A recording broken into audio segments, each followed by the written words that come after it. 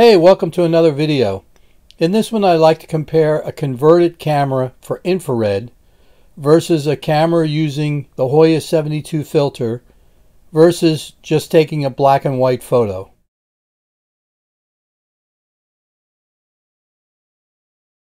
For this test, what I'm going to use is the Nikon D50 camera, a Nikon Z7 II camera, the 20mm S lens. I went out yesterday and scouted 3 different locations. One is going to be sort of a landscape with a lake and a tree, which I've shot before in the first infrared video I did. If you haven't watched that one, you go back and check that one out. The second one is going to be of a little wooden bridge, and the third is going to be of a church, so it'll be mostly a stationary object. And the reason why I picked those 3 locations is because one, the first one will have possibly a lot of wind blowing and the being able to stop the shutter speed. The second will have some foliage, but it will also have a stationary object in the bridge, and the third will be mostly stationary of a building. The object isn't really to prove that the converted camera is better, because unless something amazing happens that I'm not expecting, I already know the converted camera is going to be better if, it's a big if, you're going to do a lot of infrared photography. What I'm really trying to find out is how close is it really? Is it really worth the upgrade as opposed to just using the Hoya filter? That I'm really not sure about. I know you have to use the longer shutter speeds, and I know in this experiment I'm using a crop camera versus a full frame camera. I'm fully aware of the differences of that. One's roughly a 20 megapixel camera and one's roughly a 45 megapixel camera. I'm aware of those differences. But again, it's more to see during processing, can we get pretty close between using the filter, which is going to be on the Z7 II, versus a camera that's already been converted, which is this little Z50 here. And don't sell this Z50 short. This is a fine little camera. So that's the experiment. I'm going to shoot everything at ISO 100. So let's go to the first location, and I'll see you in just a minute or two. We're at the first composition, and for anyone who saw my first video on infrared, yes, it's the same tree.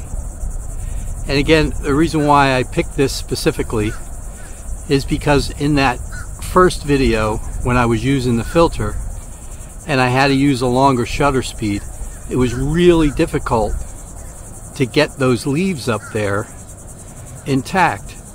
And of course, any landscape photographer that shoots around water knows that after that sun comes up, a lot of time you're going to get a little bit of wind. So you have to use longer shutter speeds, and you just can't if you're using the Hoya filter unless you really pump that ISO, which I don't necessarily want to do.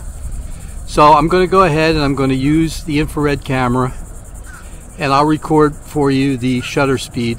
But again, I'll probably use aperture f4 or 5.6 here, and whichever one I use, I'll use it for all 3 images: the infrared, the filter, and just a plain color image that I converted to black and white. So here we go. I'm back at the computer and I have the first 3 images up, the first composition. Each one is with the 20mm lens. Each one is shot at f5.6. Unfortunately, I goofed on the first color shot. I shot it at ISO 64. I don't think it's going to make that big a difference. But the other one was shot at ISO 100. This is what you see in the viewfinder. You see that as well, and the same, of course, when you look for your viewfinder on a regular camera, that's what you're going to see. Once you put the filter on, that's what you're going to see. And you can see it was a 30-second exposure, and you can already see,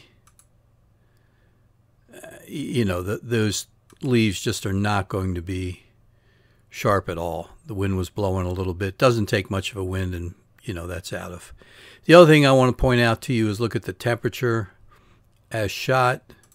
This one here, what you have to do. This one, I actually have a profile for it, which will change it somewhat to start out. But I have a profile designed for the Z72.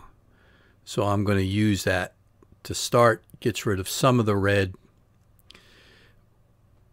And you can see how the color temperature changed.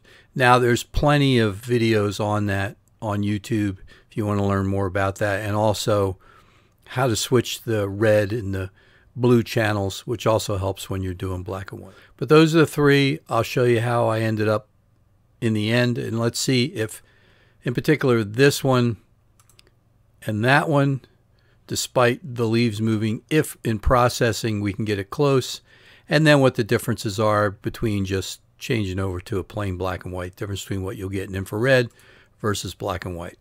All right, be back.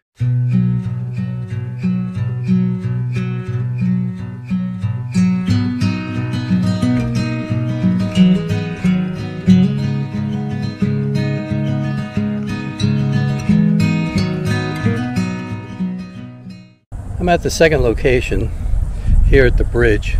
So I again shot it at f6 just to try to keep the shutter speeds down a little bit.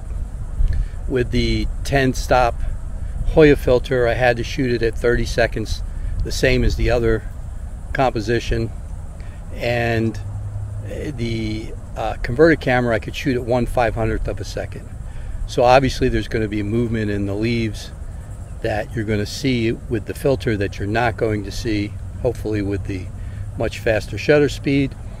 I also moved back slightly in this image with the Z50 to try to get the same composition. All right, off to the third one. Before I go any further, I usually forget to ask if you like what I'm doing, to like and subscribe. It kind of encourages me to do more videos like this. I'd sure appreciate it. And also, go take a look at my website, michael-cantwell.com. You'll also find my books there. I write books as well as taking photos. So I'd appreciate it if you get a moment, just go over there and take a second and take a look. Here's the second image. This is the converted camera.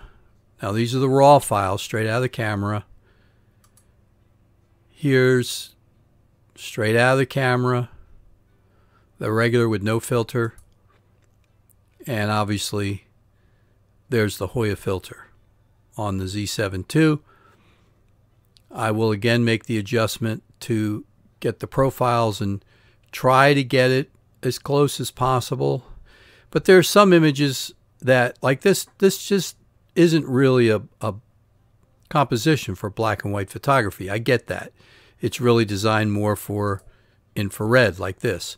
So I understand that, but I just wanted to show you what the stark difference is between an infrared type image and straight out of color. So when you're looking for your compositions, sometimes you have to think in terms of black and white versus infrared. It's, from what I'm finding in my limited experience, it's very different. All right, I'll be back with the converted images in just a moment.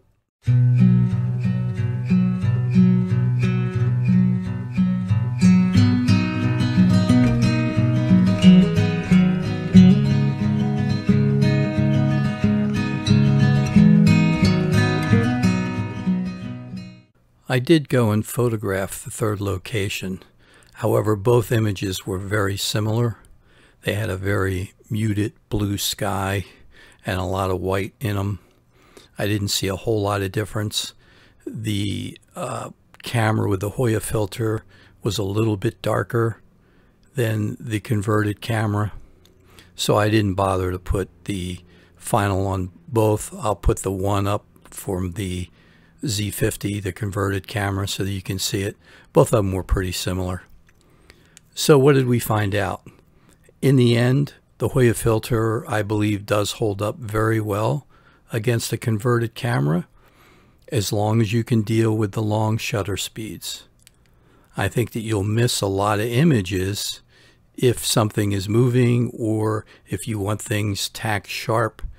You'll miss things with the Hoya filter because of the longer shutter speeds. So I think that's the big difference. I also think that there's a slight color variation, at least between the camera, the converted camera that I have, versus using the filter. You can't expect them to be exactly the same. I mean, one has a filter in the camera, one has a filter on the lens. You're using different sensors. I never expected them to be the same, but I am pleasantly surprised at how close you can get them.